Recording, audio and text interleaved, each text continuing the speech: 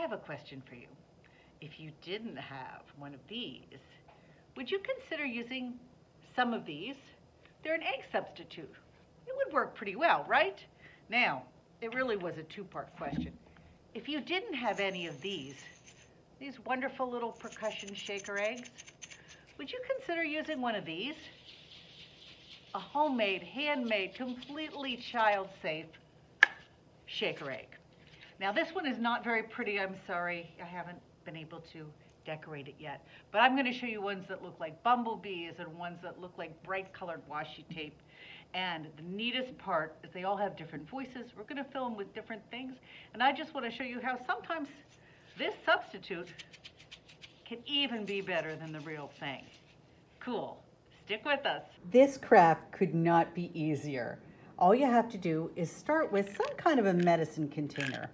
See, with a child guard cap, which makes it very, very child safe. They're also very, very sturdy.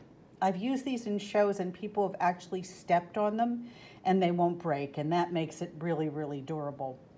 So we've got the container. Now, to make a rattle, you also need something that rattles. So I'm gonna start over here with the quietest filling.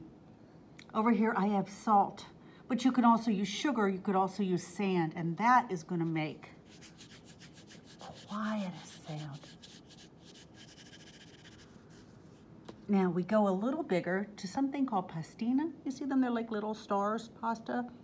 They make a little bit of a, more of a louder noise. Now, we've graduated to lentils. What do you think? It's gonna be a little,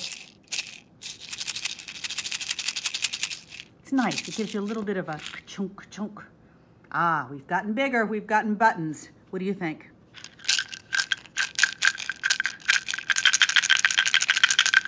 A pretty nice sound. Now, I had to also include seashell pasta.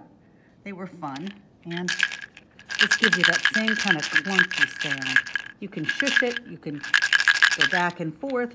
The last thing I have, you can see they're a little bit more dense and they're hard. They're these wooden beads. Wow, that makes kind of the hardest noise. So, I tell you what, it's hard to see like that. So I'm gonna play a song and I'm gonna be picking up each one, and you see what you think, which sound you like.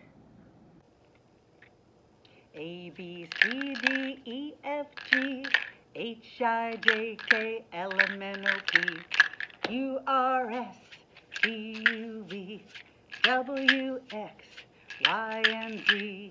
Now we've played our ABCs. Which one do you like of these?